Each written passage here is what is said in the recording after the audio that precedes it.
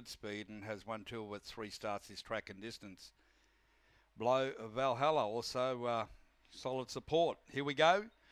Racing now, Zipping Coda came out very well down on the inside in company with Sir Rixon. Now looking for the favourites out wider. Here's Ruby Herrera driving up on the outside as they negotiate into the back now. Your leader is Zipping Coda over second placing Ruby Herrera. Blow Valhalla is holding down third position from Diver's Old Mates. Well back the field is Hunter's Charm and Sir Rixon as a conspicuous last. The leader going well, Zipping Coda. One danger, that is Ruby Herrera now starting to pick it up. In front though, Zipping Coda right along the inside. Blow Valhalla over the top of them.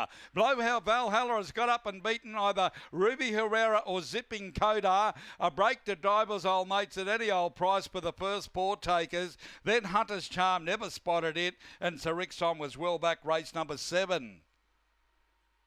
Well, 3, Blow Valhalla is the greyhound that was running over the top of them, got the inside run and charged through, has defeated Ruby Herrera and the 1 Zipping Coda. It should be 3, 6, 1 and 4 in an overall time of 34.95. The early split of 9:37, 22.10.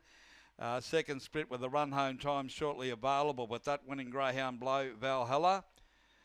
Emmanuel Bors from Windella is your trainer. For the Viking Syndicate, it's a Black Dog El Grand Senor Blow the Doe.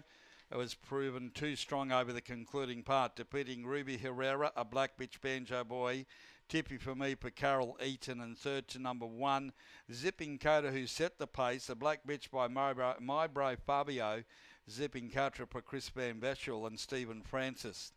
So it's 3